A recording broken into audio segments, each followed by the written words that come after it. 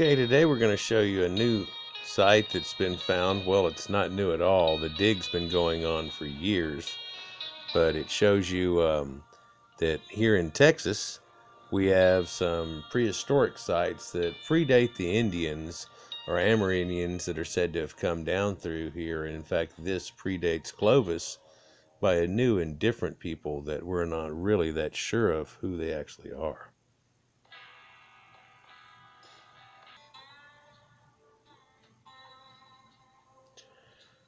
Now where we're going to go to here is central Texas, and so we can look kind of where we're coming in at here and pulling down onto the site itself, and you can see that it's got an area that's cleared out here on somewhat of a higher ground area. It's not too far from a creek, and you can see how this actually kind of looks that they're currently digging at here. It's not, there's a person standing here, so this is not that huge of a site. Well, this is one of many of the little sites they're finding around here. Whenever you find an archaeological site like this, quite often to one side or another, you're going to find bone piles and refuge and things like that from the living areas. The living areas might be somewhat clean, and you'll find fires, and you'll find diaspora that are out away from that. And these people were smart enough that they have two piles. One is a piles of like flinting and things like that and cherting, and it seems to be on the northeast side, and then the southwest has the bones and things that are on it, leading for the perhaps smell of all the decay of the garbage to not be in the prevailing wind. How quaint. But let's look at the site a little bit better here. It's got quite a bit of Clovis material that came out of it from a long time ago. For the last few hundred years they've been working on this, and it's out here. There are quarries near here and other things, and it's just lucky that it never got hit really that bad. So here's the new article that's come out here, and it's showing you that they found at Gault archaeological site here in central Texas. Again, it's a little south of Waco, a little north of Austin. A little more north of Austin is a town called Georgetown. If anybody's been through here knows about it also. It's a little north of that, and in between those and like the Fort Hood and Killeen areas. So anyhow, that area is also known to be right at an escarpment. At one time, the ocean came all the way up till near Dallas-Fort Worth area here, and it was a shallow sea all across central and south Texas. And indeed, there's limestone formations and a few ripples that we see through there, especially near Goldthwaite and places, as you can see that ancient coral formations had formed. And this was, as it receded and came out, this seems to be one of the places that was somewhat near the edge of the ocean, now far away from that. But so they're dating this site to be at between 16 and 20,000 years old, and so it's being published in the Journal of Science Advances. I don't have a subscription to that. I don't know if there's a way for it to come out here, but there's enough information here to go on, really. This seems to be where humans occupied North America continent prior to the Clovis people, which were a pre-people to the Indians even. So now we're looking at somebody that's somewhat primordial. All of these type things here are all utensils and sharpened points, flint, carving and cutting pieces they had found from them, and a lot of projectile points and blades and flake tools that they find in there. For decades, scientists believe that the Western Hemisphere was settled by humans roughly at about 13,500 years ago, or 10,500 BC. Now, this would have been right after the asteroid event that happened right around there that pretty much wiped out North America, it looks like, and especially the northern part of it up into Canada, and eroded away the continental ice shelf that was there still, and did it so rapidly that that melt off running down through the continent here is part of what made like the Grand Canyon and so on. and that these people were living somewhat on the edge of this during that time. Although the site does go back, it tells you here now the Texas State University researcher Thomas Williams and colleagues working at the Gault site northwest of Austin have dated a significant assemblage of stone artifacts and tools from 16 to 20,000 years of age, pushing back the timeline of the first human inhabitants of North America far before Clovis. Clovis artifacts are distinctive prehistoric stone tools, and so named because they were initially found near Clovis, New Mexico in the 1920s. Shortly after that, in about 1928 or 29, this site started being developed, and they found stuff, and Clovis. And so they went down through the Clovis site there.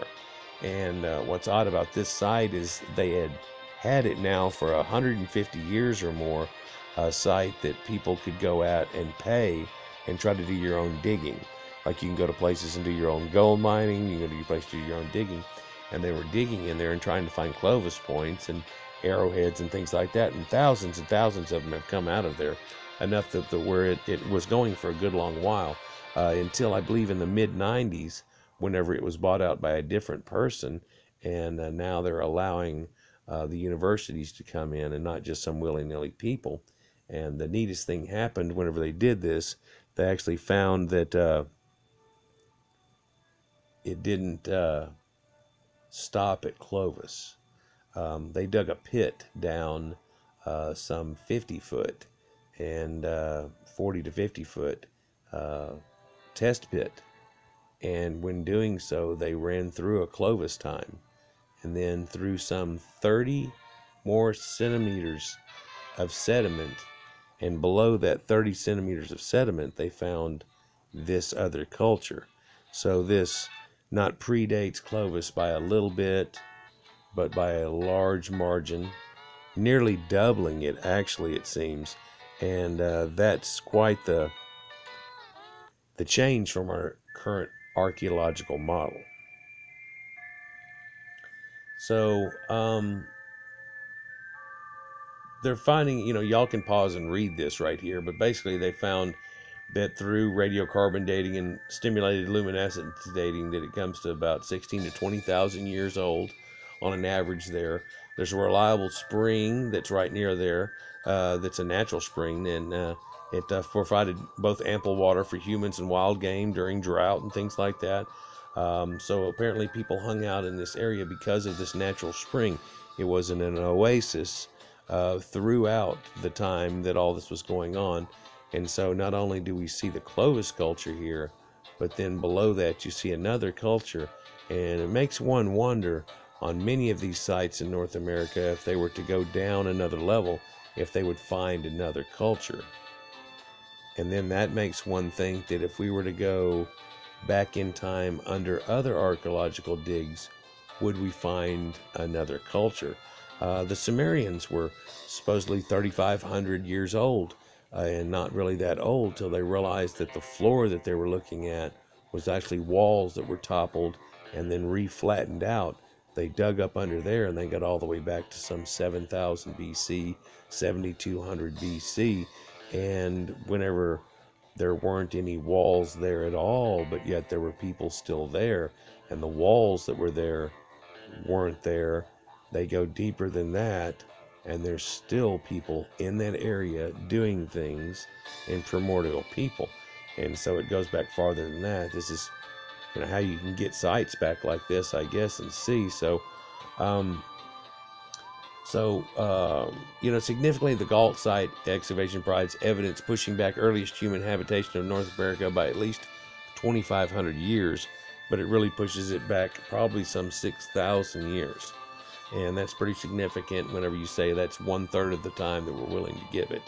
So 30% longer humans have been here than we thought and gave credit before. And these people have been found right down here in the South Texas area. So I'll try to leave the links up in there to it here, but it's a Sci News. And let's look at another article on this. It'll tell you some more. Again, what we're looking at here is this Gault site, and it's not too far off a couple of major rivers, but it is in a special spot as far as the topography of Texas and the land goes.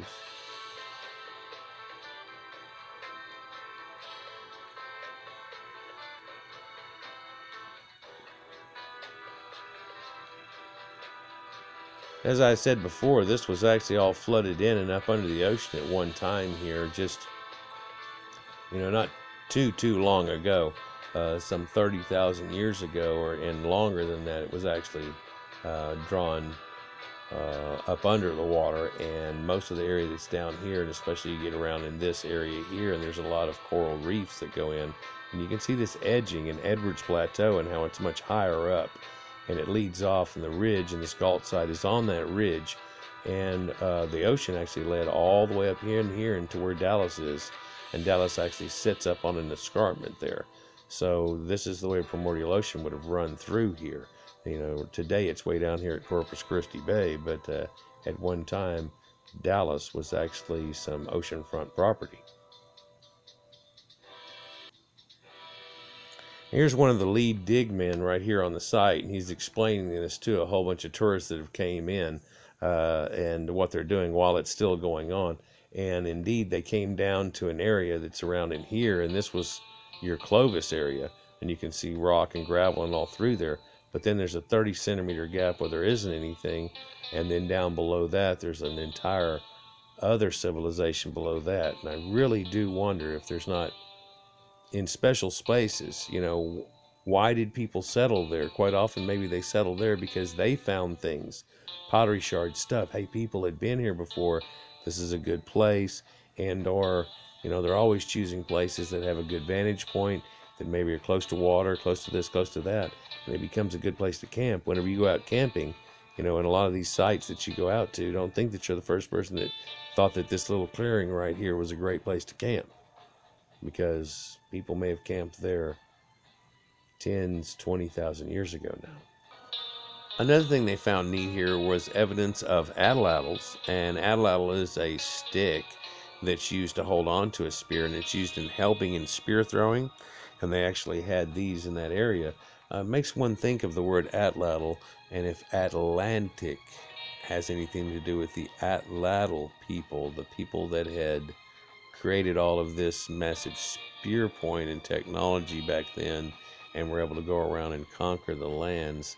Maybe the people of Atlantis weren't quite as advanced or running around in spaceships as some people would like to think, but they were just massively more advanced than the others that they ran into. Here's what appears to be a feathered bird effigy, and they can see the feathers and the wings running off of it here, and it's blocked off. And I don't know if this is an early representation of like Quetzalcoatl or something like that, but it shows something like that. And there's also this marking on here that looks like to be a dye or a darkening of the stone. If a mineralogist got a hold of little pieces from here, and from here they might be able to tell if it's been dyed or not. Scratch stones like this that have markings on them, and we don't know if this is like a primordial ideogram, if this is laying out land, if this is some type of thing, but there are many parallel lines here, and this is also done on a diagonal, giving a point of perspective somewhat, which is kind of neat. But we're not sure why this cube has 3 more scratches in it, those has diagonal lines, why the thing is going on here. This is looked at as being maybe perhaps even a burial headrest, or a something that went along with a burial, although they haven't found human remains. Even though they found what looks like burial spots, the human remains have not made it through the time. They weren't preserved like they can get in special areas. Small palm-sized stone that's engraved here with lines that are all symmetrical across it, and then a crisscross hatch of lines. Some of them through here almost look like a weaving, and one would wonder if this is a representation of weaving over and under, under, over, under, over, under.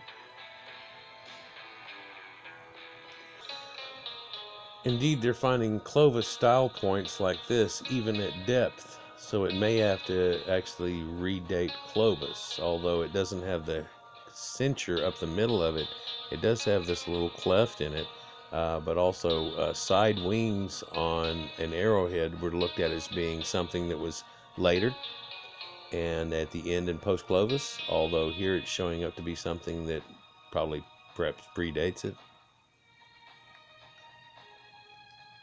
There's another one here. There's another one here. It's slightly larger and probably more of a spear point or something that would have been on the front of that atlatl. At the same site, too, it helps to date it at an age. Here is a mammoth jaw, a juvenile mammoth jaw that apparently they were able to get. But,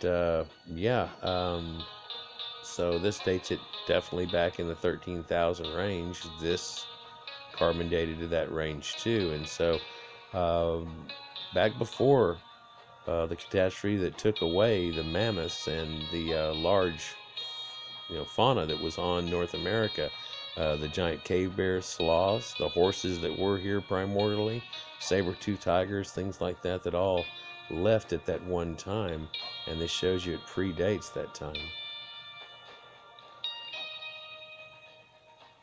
Strange carvings on marks, on rocks that almost have a Nazca line appearance to them, or something going on with it. No one knows exactly what this is supposed to be or what this is supposed to represent, but people are definitely looking at it quite a bit. There's another look at that little feathered bird thing that's here with his little bird feet, and it's a terrible representation, but at the same time it's artistic work that looks to be somewhat Cro-Magnon Neanderthal-y type thing of these people that are living in central Texas some 16 to 20,000 years BC. Indeed, you can actually take a tour of this site with a group of people, and that's what we saw in that one video, and why somebody had taken a picture of it, is that they had gone to this. And there's, on January 13th through the March 10th, May 12th through July 14th, and September 8th through 10th of November, and that's children are free, and I think that's below 12. So something neat for them to see perhaps, but then again it's just going to be a hole in the ground and they probably won't have an understanding of what they're looking at. Adults that are into archaeology might, and their children might perhaps also. But you get to actively see the dig site and the holes that are down there, and there'll be a person telling you about what they found and through their times there and all the different stuff that they have.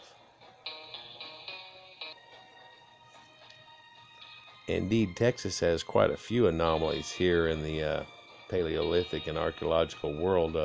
There are dinosaur tracks that are coming through Glen Rose site here, as you can see, and they're human tracks that crisscross them. It's quite an amazing anomaly, and there's quite a few different types of dinosaur tracks that are all running through here. And it's not too far from that site. I would say it's probably 120 miles north of there. And here again, set of dinosaur tracks. Dinosaur tracks.